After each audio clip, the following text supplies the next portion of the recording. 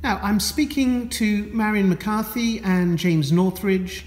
We're speaking about teaching for understanding and universal design for learning. And Marian, the question I want to ask you initially is, how can teaching for understanding inform universal design for learning? Great, James, a very good question.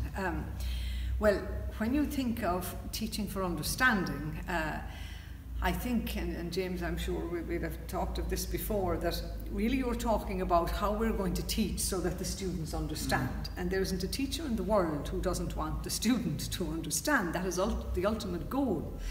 That the learning could be many forms of learning. For example, we have rote learning, but learning for understanding is a different kind of learning.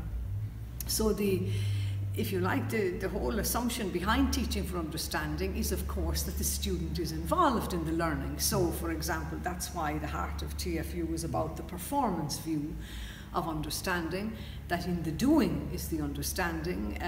It's an active learning paradigm. But of course, for the students to actively learn, we have to draw on their strengths. So, of course, TFU takes you immediately to multiple intelligences theory, which tells us that students learn in different ways. We have at least 8 intelligences which we bring to bear on any problem-solving situation. Now, where this intersects then, where TFU and MI intersect, is that, of course, in the performances, in an active learning paradigm, the teacher would construct the learning so that the students draw on all of the intelligences.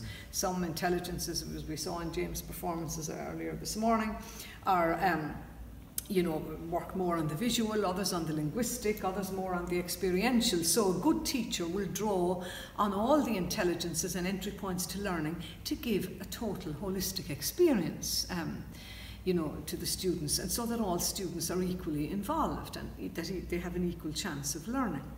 Now, where this links to universal design for learning is that the 3 principles of UDL, if you like, complement TFU, because, for example, the key principle is, first of all, the multiple ways of engagement. We must be able to engage and motivate our learners. Now, you are not going to motivate and engage them if you are not speaking to their particular intelligence. Now, that's not to say that they won't learn. If you're teaching them mathematics and their strength is in language, you must still teach them mathematics.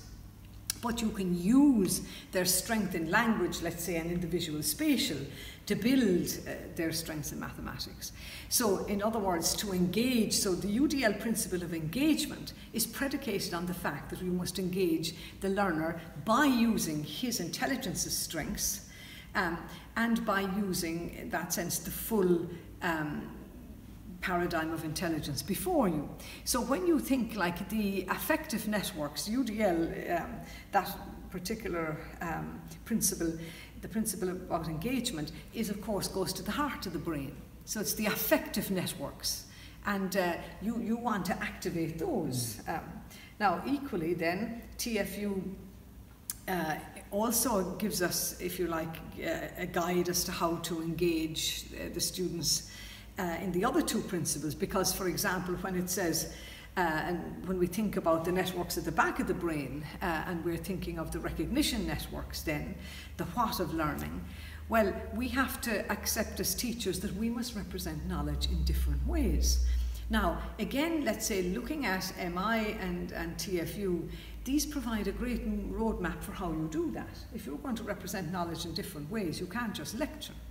You must, for example, perhaps you might show video clips, you might, and James has some great examples of that he might talk of in a moment.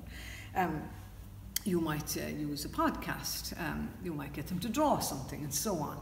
So therefore, I find that the entry points to learning from MI, because it would talk of, you might go in narrationally, you might open up the learning experientially, aesthetically, foundationally, that these are all ways of helping us to think about, well, how will we do the UDL? When we say we want multiple ways of recognition, what does that look like? How do we do that?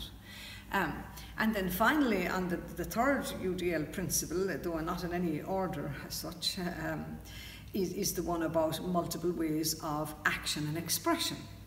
And again, UDL primarily speaks of action in terms of performance. in the doing of understanding. And action, of course, is very much as well an ethical word. When you take action, you take responsibility. So it's about being a good citizen as well as a good student. So we want our students, UDL advises us to give them multiple ways of action so that again they can flourish and grow. And again they will do that in different ways depending on their intelligence strengths. And then finally, multiple ways of action and expression. I love the word expression because it's a very positive word, and it's a word about the voice and about them owning it themselves. You know, but you don't think of sitting a terminal exam as expressing yourself. You think of nearly having a nervous breakdown, or certainly, you know, you're stressed. But when you express yourself, let's say when you make a presentation, this is you speaking. You know, when you present with a group in a group project, again, this is about what the group thinks. So therefore, you know, when we think of paralleling TFU and UDL, we think about the various ways that we have advocated for understanding and given our students agency as the learner who is understanding and showing that understanding by the fact that they're able to represent things in various ways. So I think that, you know, that's the key thing. UDL is a wonderful way of, I mean, if we teach to the UDL principles, we will teach well. Equally, I would say, they're just two sides of the one coin. TFU and MI just give you a little, if you like, they're like signposts on the road, I'd say, James, yes, to help. So that's my take on it, James. Yeah. Thank you.